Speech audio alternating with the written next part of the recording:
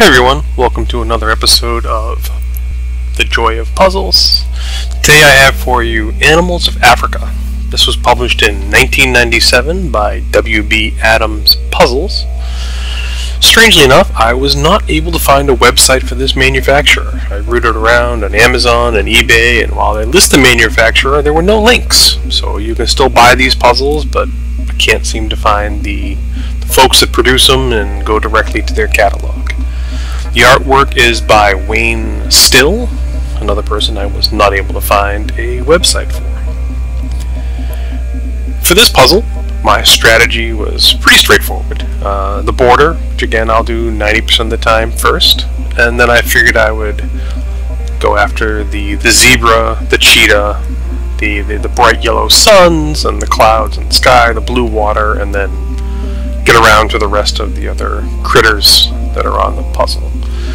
Now, immediately as I started building this, I noticed there was a problem. I have the border, and you'll see me pause a couple times, and I realized the image is reversed compared to the box cover.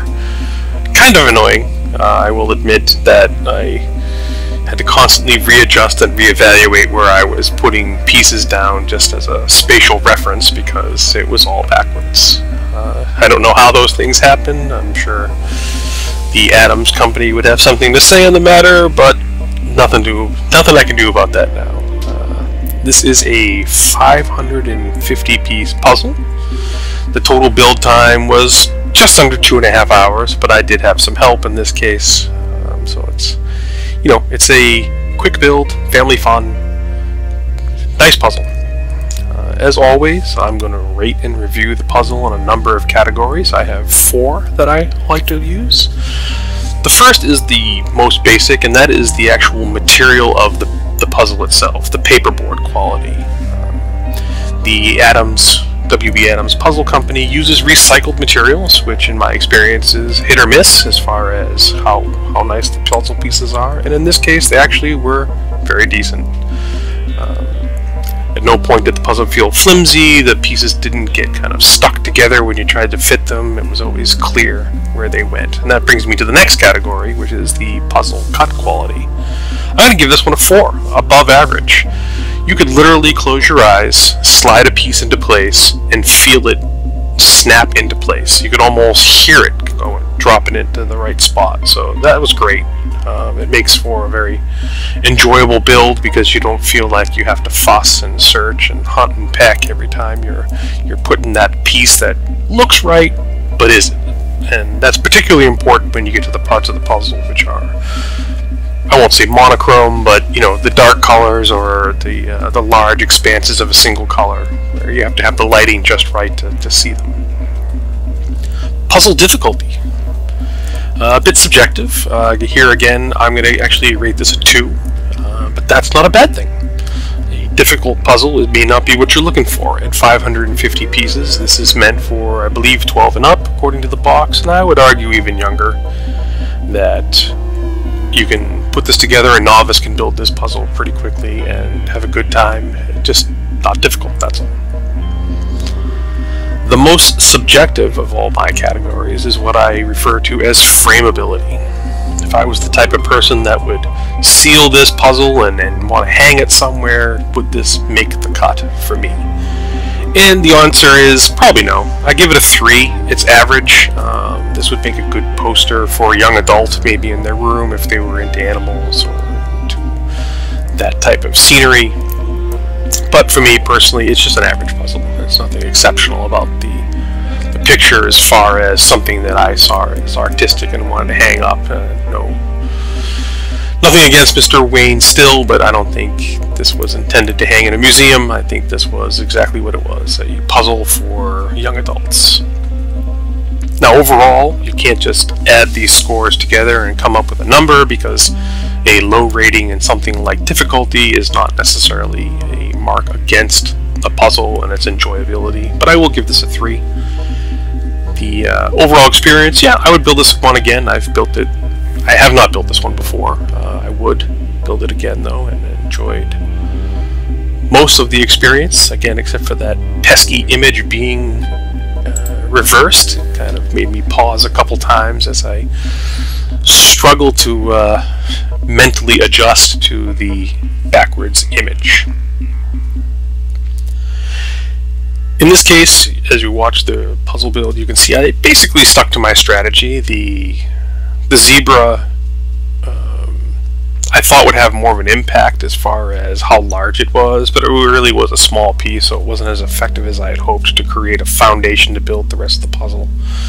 The cheetah was decent size.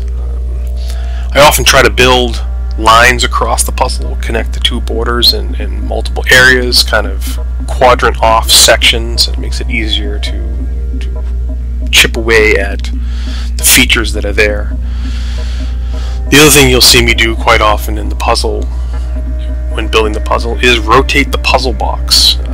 I find that before going through the exercise of flipping every piece over so you can see them, just simply rotating the box 90 degrees, shifting the pieces around, rotating them, pick through it a little, rotate it again, do it again. I find a lot of pieces that way without having to spend all that time flipping pieces. I prefer not to flip all the pieces until I'm about 2/3 of the way through the puzzle. I feel like until that point I can still effectively build the puzzle without doing that.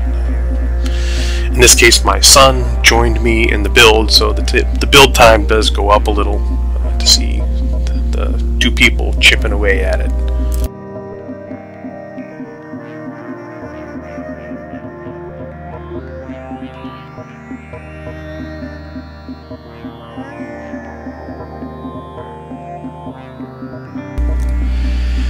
And then there's with two people, you want to switch boxes once in a while. You kind of pick through them, in the area that you were working on or focusing on, you find you have run its course with the selection you have. So you swap with the other person and chip away at it that way.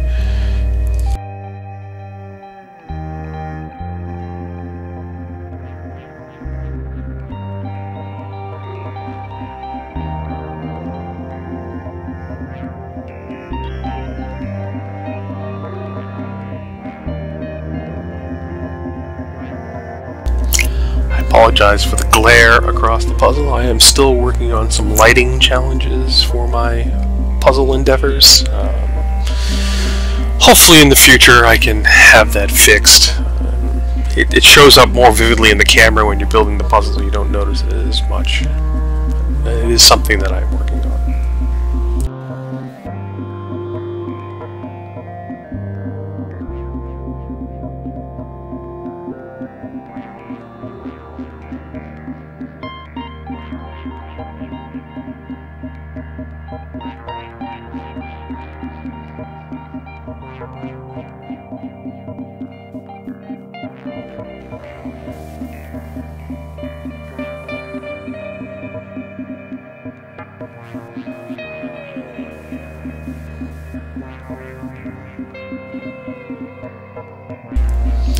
It is always satisfying when you're building a puzzle and you've created a little island of pieces that suddenly snap into place and puts the rest of the puzzle in perspective. You see that happen a lot, and I'm sure it happens to the rest of you as well.